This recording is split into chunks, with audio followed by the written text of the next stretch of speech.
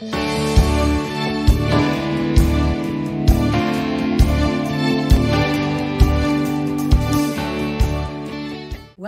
to One Day, One Moment, 1 Minute in His Presence. Psalms 91, 1-3. He who dwells in the shelter of the Most High shall abide under the shadow of the Almighty.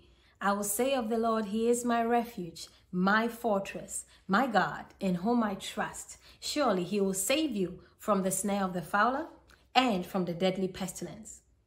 You know, a common phrase that has become just really an everyday phrase in our world today is shelter in place, which is another word for saying stay home. Now, the hard truth is home doesn't always feel like home for some. For some, home is a place of pain, of bitterness, of anger, anxiety, just hurting hearts. And so it almost becomes a case of escaping one enemy, an unseen enemy, the coronavirus, only to have to face another enemy within.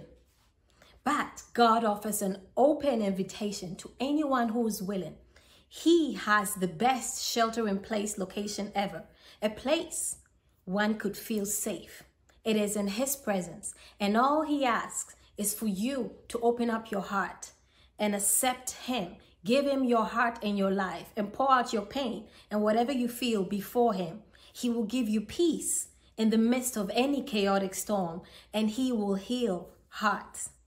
You know, the thing about this shelter in place that God offers is He says we get to dwell under His shadow. Now think about it for a second.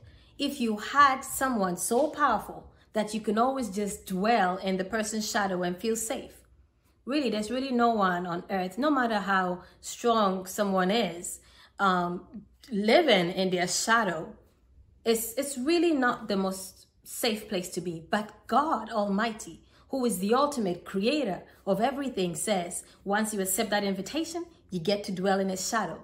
And there's more. He says He will keep you safe. And He decides to clarify that this safety includes safety from the deadly disease. He had to say that because He knew we would need this word today. I would like to encourage you. Accept this open invitation of dwelling in His shelter in place. Rest in His shadow, His mighty shadow, and take dominion.